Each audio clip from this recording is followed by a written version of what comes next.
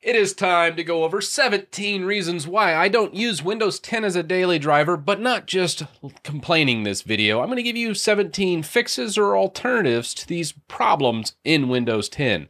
We're going to start on the Windows 10 desktop, and as I go through each issue, I want to show you what's up with Windows 10 and why so many people hate on it. Because, it's an easy thing to bag on. So let's go ahead, go through each one of these reasons and solutions.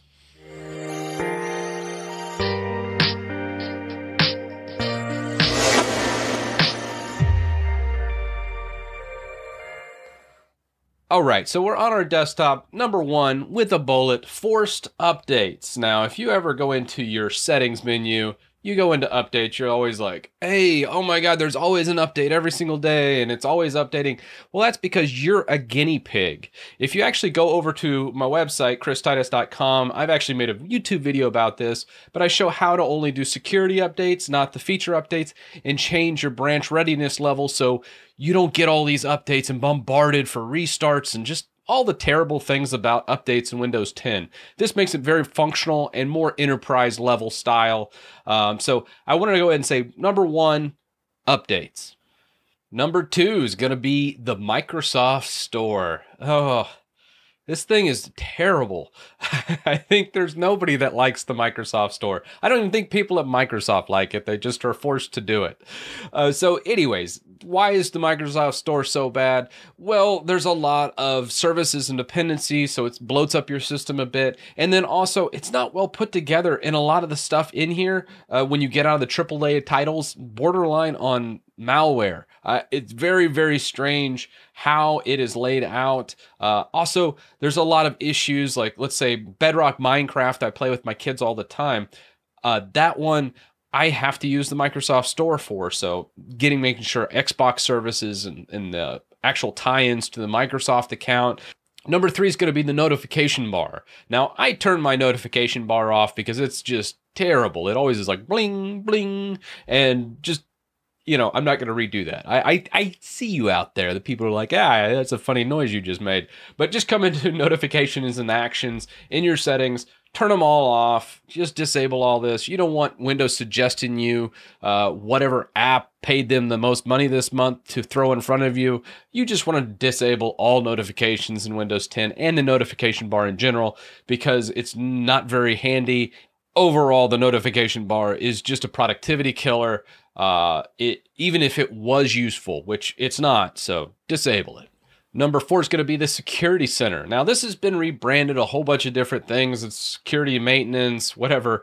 It depends on what it's been. It's ever since XP era, I've hated Security Center, but this is its packaging of the antivirus and malware removal tool that Windows has built in. Both are okay now.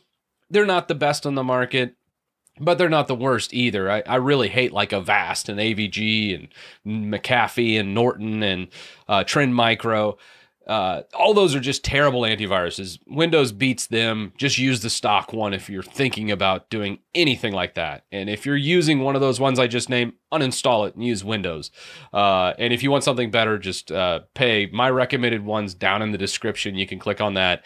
ESET's what's currently my recommended, as it hasn't made me angry yet. Because a lot of times I recommend an antivirus and then over 5 to 10 years, it falls out of my recommended because it becomes a bloated mess.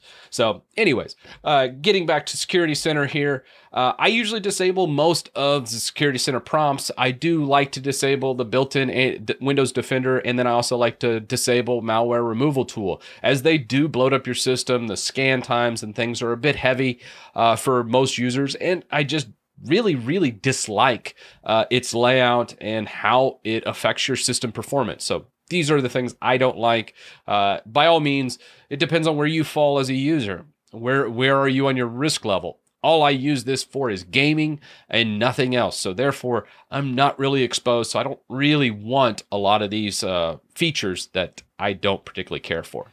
Now, next up, a lot of times when you go to reboot your computer, you're down here, you hit restart, you couldn't go into safe mode. You ran into a problem or a driver didn't install and you get stuck in a boot loop. You couldn't hit F8 to get into safe mode anymore. This is kind of a new problem because Windows 7 and prior versions of Windows didn't have this. Now, there's a couple ways to get into safe mode. You can actually go into the restart and hold shift as your system restarts and it'll force it in. But I still like the old school way. It's considered a security risk. That's why they took it out. But to me, I'm just like, whatever. This is not how you secure a system. I always add Windows F8 on startup to get into safe mode back on my system. So on Windows 10, I run my ultimate Windows setup guide, which I just did in the past video. This one command to do everything. In this actual tweak, you can see during the security tweaks, I actually do the F8 boot menu right here. This is clutch. I like having that boot menu. Therefore, I always have it. I always enable this on every system that I touch just because it makes my life a heck of a lot easier when I go to troubleshoot something. So if you're like me and you want your F8 back on startup, by all means, run this script, or if there's things in this script you don't like, fork it from my GitHub project. Either way, you'll be set. All right, number 6 is going to be security of Windows. This is kind of an interesting thing. One reason why I just absolutely despise just Windows in general. I mean, this is kind of an ongoing problem, and it's just gotten worse as all the versions have gone on and all the years have gone on. But it is a resource hog and is constantly doing things in the background without your permission or knowledge. There's a couple things that you can do. I liked open source software called SimpleWall that blocks all traffic because there's a lot of back and forth on the internet. Like if you just go into performance and go into networking, you'll see it's always sending and receiving something while you have your system going. At no time is it never sending anything unless you disable your network connection. So this is kind of something I hate about Windows. There's ways to control it with SimpleWall. There's ways to minimize it by disabling telemetry. See the script I just mentioned, or watch the prior video. Those are ways to minimize it. But as I said, minimize. You still can't ever get truly secure on Windows. I think that's just a myth. It's something that's constantly evolving. It's the most attacked operating system. It's the most vulnerable operating system. So when it comes to security, if you fall into the security realm of things, I highly suggest Mac or Linux. I'm a big Linux guy. That's my new daily driver, or has been my daily driver really for the past couple of years. And it's what I really suggest when it comes to security for those security-minded people out there. It's far, far better than anything in Windows 10. Next up is going to be file sharing. Oh, file sharing in Windows 10. How I've always hated it. Luckily in business, we really don't deal too much with it. A lot of times those are on separate NAS boxes, or it can be centrally located in like an Active Directory server, and it's all controlled that way. But just peer-to-peer file sharing in Windows has always been terrible. And this is something that has gotten worse as time has gone on, as the legacy systems are still there. So if I wanted to share my C drive, I can still come in here and do the old school sharing method. But if I wanted to do home groups and these other things that have kind of come about, you can also try those. I've tried them and they're terrible. Don't use them. If you're going to do any kind of file sharing through Windows, you can use the legacy systems. That's something I still do on occasion. But I still hate. A lot of times I'm using a centralized share, and usually it's on a Linux box or a NAS box like a Synology, QNAP, or anything else really than Windows. It's my last choice. I hate Windows sharing, always have, and if you can use something else, do it. If not, use the legacy systems in Windows, as they're the most tried and true. Now, still in the same room as security, I will say when it comes to telemetry and spying, that general security portion of it, it's a big issue with Windows. Again, that one script right here rips out a lot of telemetry services. This goes through Task Scheduler, gets the telemetry that runs on a schedule. It also gets rid of a lot of the telemetry that runs through services. And then also it sets like group policy objects. All right, point 9 is going to be Edge Browser and Internet Explorer. Both browsers made by Microsoft. They're terrible. Some, countries and local government agencies still require Internet Explorer to, just submit legal documents and things like that. There's so much to say here. All I can just say is Google it. Just know that these are super insecure, and Microsoft Edge just gave up and said, you know what, we're just going to use Chromium base. So if you use the new Edge, really all you're doing is using a glorified Google Chrome that's just Microsoft branded. All right, next up past that is going to be Network and Sharing Center. I hate this thing. It's just terrible. This whole deal, like private internet, public internet, all these things, it's just possibly the worst iteration. This is the Windows 7 version. This is it trying to integrate into Metro UI. I hate it. I don't ever use it in business. Typically, what I end up doing with this is just typing ncpa.cpl. This is the old school command from like XP. Getting in, I adjust anything I want to do in here. I change all my networking connections, those types of things, using this old school control panel because it just works and it's great.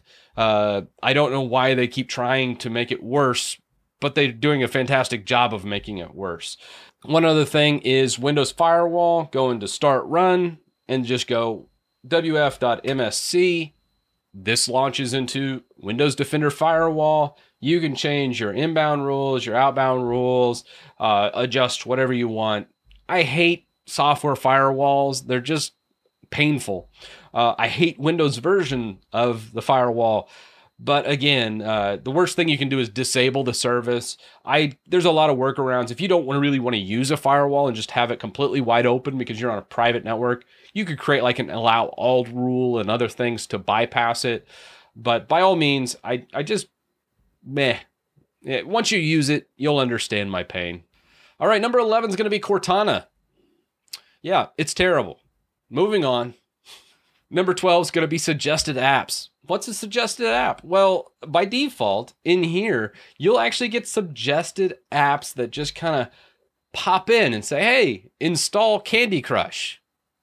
Okay. And you actually pay for Microsoft Windows, and then they basically use it as shareware to sell other products through it. Oh, that's just terrible. So the other thing about Windows 10 that I hate is how to install programs. Like, oh, I need to install Steam. I got to go launch into your internet and then go ahead and go download Steam. And then you're like, okay, go into here, click the download link, run it. Oh, it's just painful. Don't do this. It's terrible. I've been spoiled with Chocolatey. So I made an entire video on Chocolatey. I'll link it up here in the description as well. Just know that doing it from here, I could actually do the exact same thing. So if I just do this and then just type Steam, it would go grab Steam and installed it. Obviously, I've already installed it through Chocolatey, so it doesn't matter. But this is the easiest way to do it for me. I love Chocolatey. If you have never used Chocolatey, oh, it's so awesome. It's so much better than finding random sites and having to go through their installer process and all that. It just does it all for you. 14 is going to be viruses. Yeah, I already kind of touched on antiviruses, so I'm not going to beat a dead horse here. Obviously, Windows is pretty vulnerable. There's been some of the biggest exploits in history on Windows because it's the most used operating system, but it's also the most vulnerable. In 2017, I had a lot of work that I needed to do because the NSA tools leaked, and there was a lot of issues with people getting in and doing ransomware and other things. You can see these occasionally on like a Linux or Mac. They're not completely invulnerable, but they're far more secure operating systems. And it's not nearly to the level of Windows because Windows has literally installed backdoors for like the NSA and other government agencies to where they can remotely control your computer without your knowledge. And these are very, very scary and also not good. So when it comes to viruses and those types of things, very, very bad. I hate Windows 10 for that. And I've lost a lot of hours of sleep because of it, mainly because I was sitting up patching some system late at night because an older vulnerability popped up that was so bad that I had to do it that week or that weekend. And yeah, thanks. Next up is going to be registry backups. Now, this is a new thing in the last couple years, ever since feature update 1803, which came out about 2 years ago. Pretty much everyone should be on 1803 these days. You can see what version you're on by just doing winver from run. I'm on 2004 right now. I don't necessarily recommend 2004, but since I only use it for gaming, I like to get the performance bumps. And I know that I no longer have proper registry backups. So over in my GitHub, you can actually see I made a little script for everyone. You can either run it manually and manually back it up through a batch file, or you can run this reg file and then it'll do periodic updates like it's always done prior to feature update 1803. So if you want registry backups, which I think everyone should have, it uses a little more hard drive space, but it's worth it. Just in case something does happen, being able to revert to a prior registry point in time is pretty important. It's kind of something that I've done a lot in the past 20 years.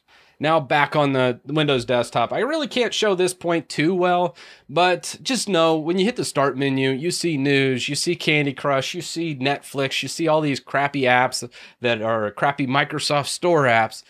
It's just so bloated, and there's no reason for that. Again, I'm not going to beat a dead horse. Obviously, I've gotten rid of them using my ultimate setup script. I highly recommend just running that, getting rid of all the bloatware from the MS Store. Highly recommend, but it's still a big gripe at number 16.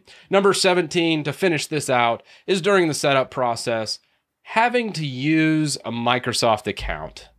I'm sorry, but that just stinks.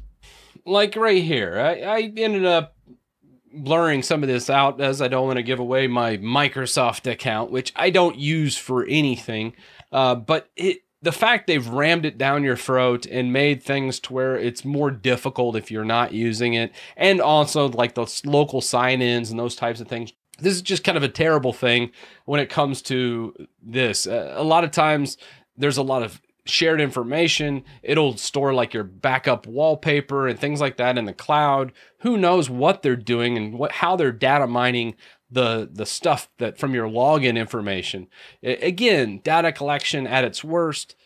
All right, that was the 17 reasons why. I know this is a bit longer video, but I wanted to go through and give kind of rebuttals for each one of these reasons. I hate using Windows 10. I only use it for gaming. And you know what? Just to prove this point, let's go over to my actual desktop here.